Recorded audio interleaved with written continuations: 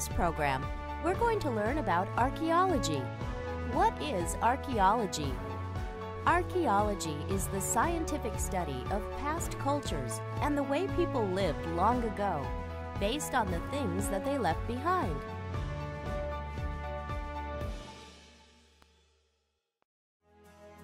Archaeologists are scientists who study ancient peoples, cultures, and societies.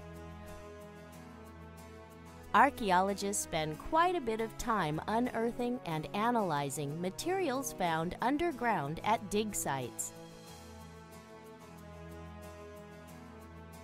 By excavating the ground to find artifacts left behind by previous civilizations, archaeologists work with the physical remains of societies like pottery, tools, bones, weapons, and the remains of buildings.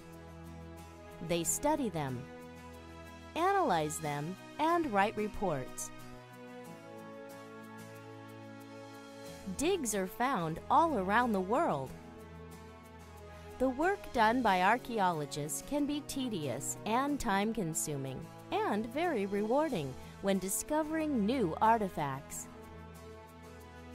Archaeology belongs to the larger science of anthropology, the study and analysis of human beings, their customs, cultures, and history.